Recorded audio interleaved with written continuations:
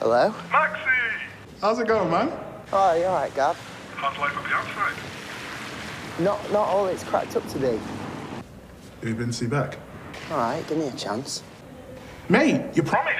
How am I meant to get back with her if you don't put a word in? Look, mate, I've got to go. Something's kicking off. Honestly, this family's put years on me. If it's not one thing, it's another. What time are you expecting him home? Your guess is as good as mine. Well, he has to be in by 8, as you know. Otherwise, his tag will go off.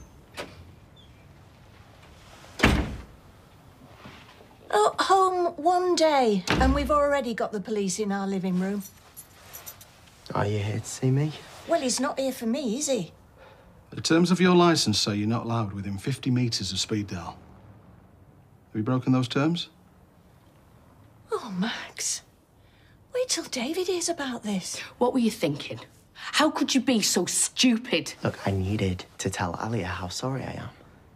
But I know I shouldn't have gone anywhere near her, and I'm not going to do it again. If you step out of line one more time, you'll have to return to the STC.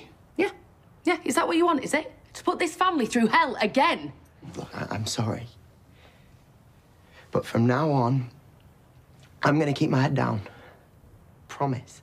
Do you think he's finally learnt his lesson? Oh, I'll make sure you behave yourself.